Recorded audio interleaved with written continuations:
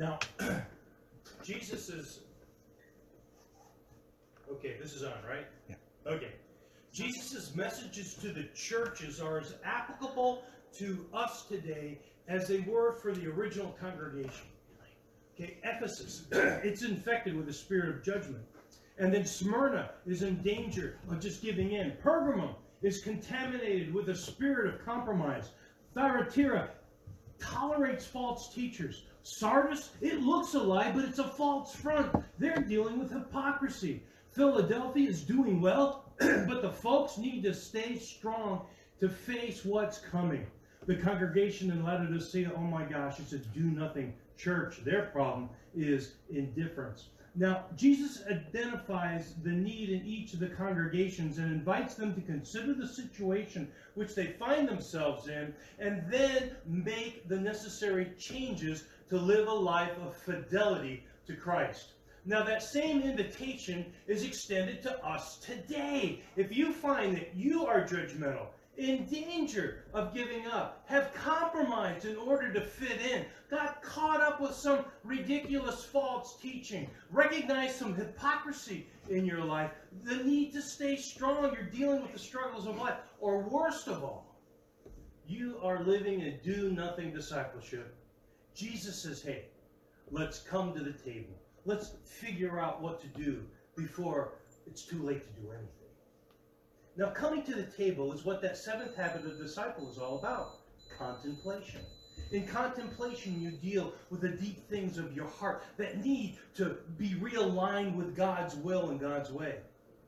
Now, everyone who overcomes is rewarded. Everyone who endures, staying faithful, is rewarded. And I want to see you rewarded. And if you need some help, hey, please let me know. Coaching is available.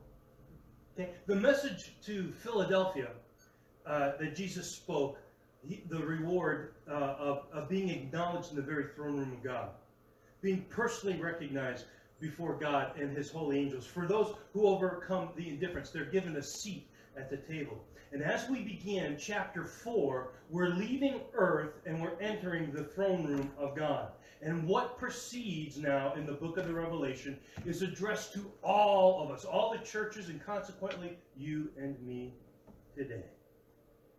In chapter 4, oh my goodness, it is awe-inspiring. It's shock and awe, more than you can comprehend. I mean, your jaw drops, the majesty, the radiance, the brilliance. It makes your eyes squint and your heart races, and you forget to breathe. There's a certain terror involved. One that instead of repelling you, it draws you in, but it's terror nonetheless. The voice says, don't be afraid. Stand up, come in, and you're speechless. Your words just fail you. You fall to your knees with your hands lifted high. You go flat on your face in adoration, and you shout at the top of your lungs, glory! Lightning flashes and sounds of bone-rattling thunder shake the very ground that you're standing on. Indescribable, uncontainable, untamable, unimaginable. And John writes this. Revelation chapter 4, verses 1 through 11. And then I looked, and a door opened in heaven. And the trumpet voice, the first voice in my vision, called out, ascend and enter, and I will show you what happens next. And I was caught at once in deep worship. And a throne set in heaven, with one seated on the throne, suffused with gem hues of amber and flame and a nimbus of emerald. 24 thrones circled that throne, with 24 elders seated, white-robed and gold-crowned, and lightning flash and thunder crash pulsed from the throne. 7 fire-blazing torches fronted the throne. These are the sevenfold Spirit of God. Before the throne, it was like a crystal-clear sea of glass. Prowling around the throne were 4 animals, all eyes that look ahead, eyes that look behind. The first of the animals looked like a lion, and the second like an ox, and the third had a human face, and the fourth with an eagle, looked like an eagle in flight. And the 4 animals were winged, each with 6 wings, and they were all eyes seeing around and within, and they chanted night and day, never taking a break. Holy, holy, holy is God our Master, sovereign strong, the was, the is, the coming. And every time the animals gave glory and honor and thanks to God, the one seated on the throne, the age after age living one, the 24 elders would fall prostrate before the one seated on the throne. And they worshiped the age after age, the living one, and they threw their crowns at his feet, chanting, "Worthy, O Master. Yes, O God. Take the glory, the honor, the power. You created it all. It was created because you wanted it." Well, welcome to the throne room of the living God. The trumpet voice is Jesus inviting John to see what's coming. And John is in deep worship. He's in another vision. And in that worship, John is going to see worship. He's going to see exactly what he's going to see.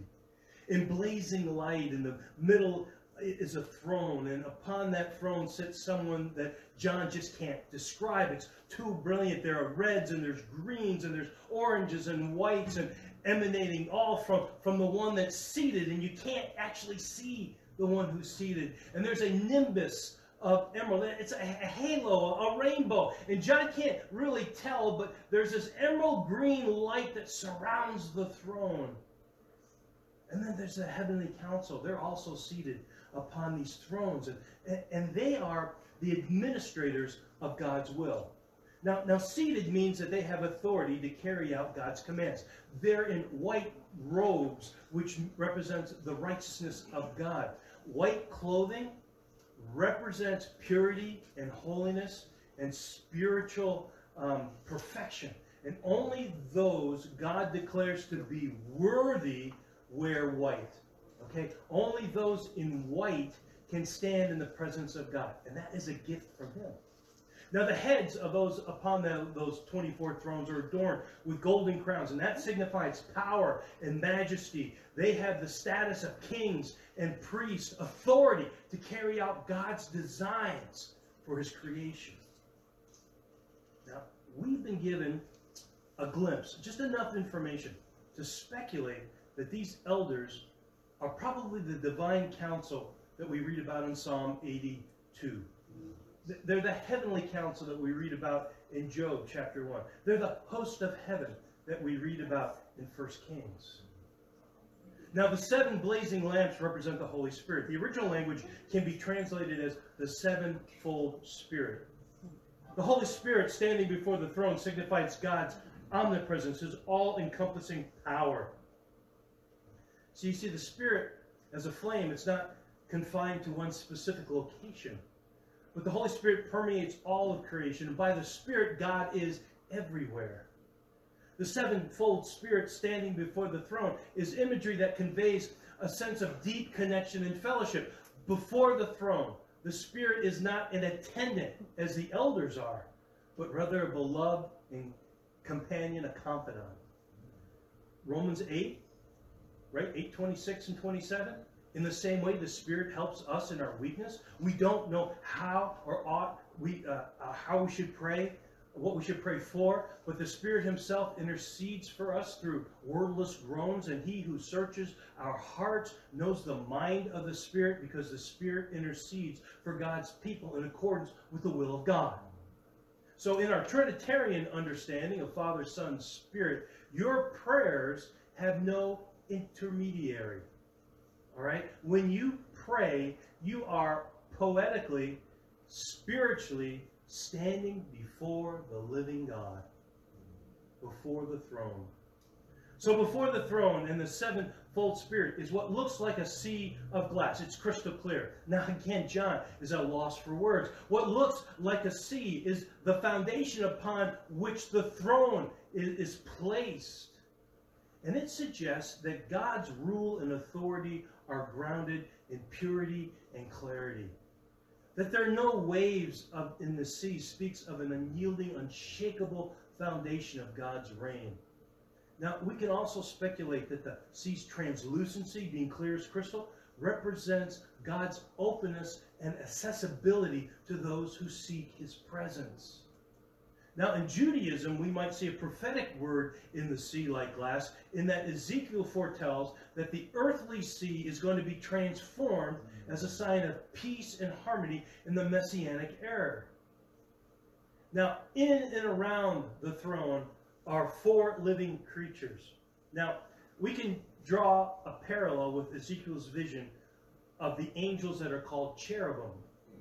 The cherubim serve as guardians. It's a cherubim that blocks the way to the tree of life in Genesis. It's 2 cherubim that decorated the Ark of the Covenant.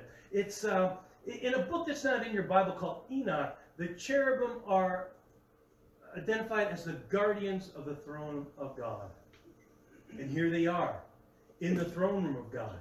They move about this expanse and they call out, "Holy, holy, holy is the Lord God Almighty, who was and is to come."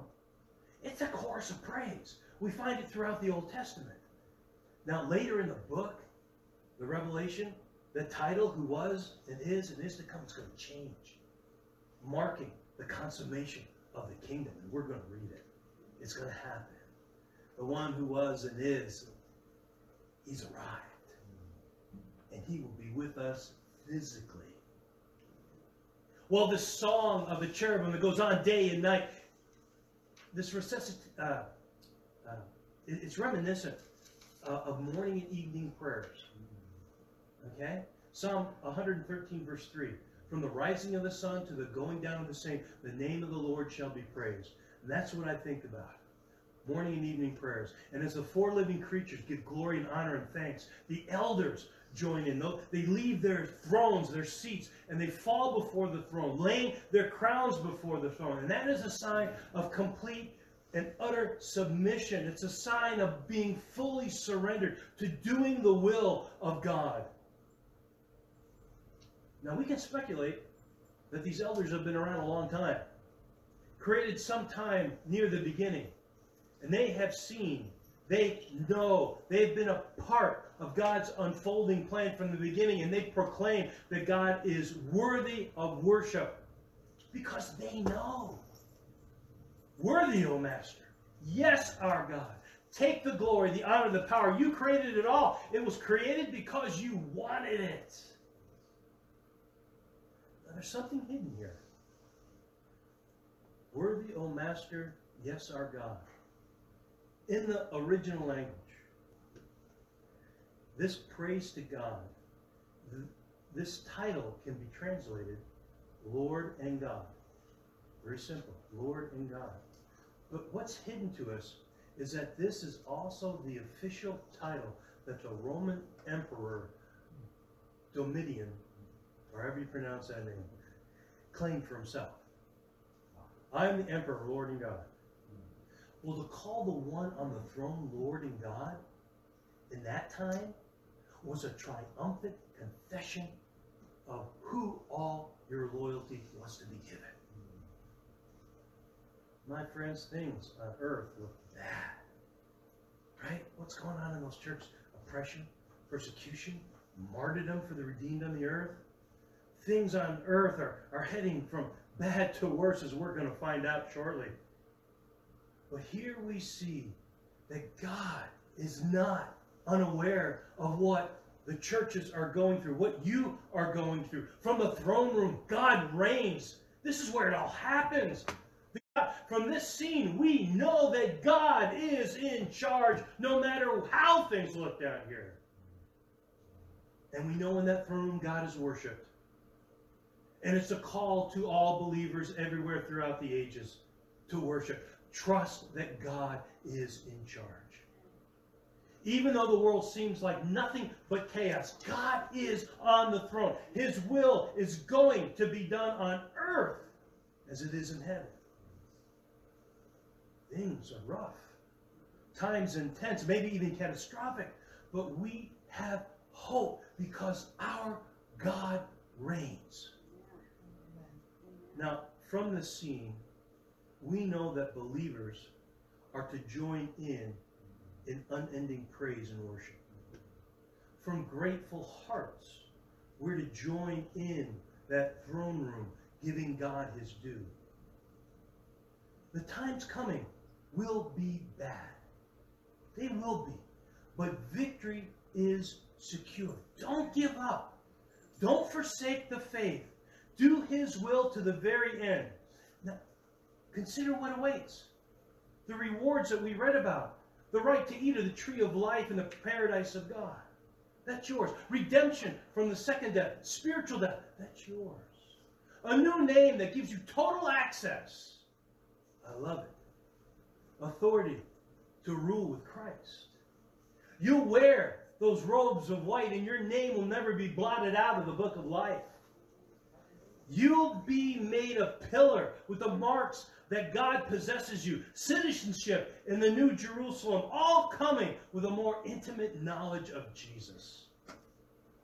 You'll be given a place at Jesus' table. Don't give up. Don't give in. 1 Corinthians 2:9. No eye has seen, no ear has heard, no heart has imagined what God has prepared for those that love him. Be that person that loves God with all your heart, with all your mind, with all your soul. It's going to be tough. It is going to be hard. You may be persecuted. They may kill you because of your belief. But great is your reward because our God